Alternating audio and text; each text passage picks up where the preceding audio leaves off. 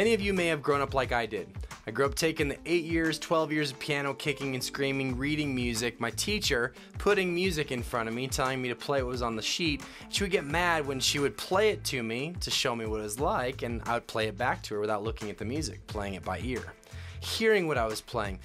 I spent 8 years under her teaching, hating reading music, seeing no value in it.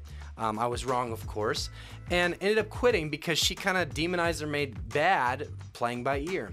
About 10 years later, I went into college and I had someone take note of my ear in a jazz ensemble and actually teach me what I was doing theory-wise, putting a language to what my ear could do, and actually turned to positive what I always believed was a negative.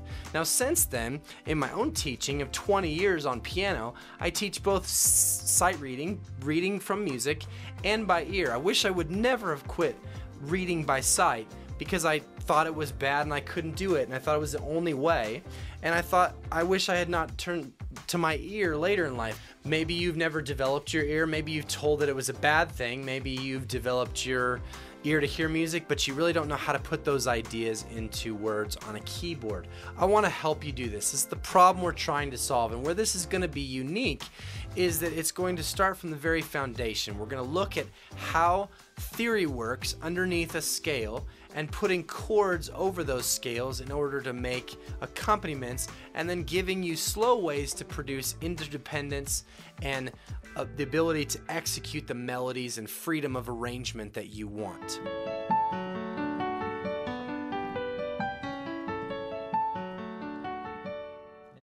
By the end of this course, you will have mastered many of the scales in your circle of fifths, as we'll start with the side of sharps in our circle of fifths, and I'll explain what all that is. You will also have mastered how to put one scale and 2 octaves together and slowly connected root position, first inversion, second inversion, and a mixed sense of voicings into chords. You'll also start to introduce your thumb, middle, pinky as freely into the right hand to incorporate melody, and then your thumb, middle, pinky into the bass as to freely incorporate bass rhythms.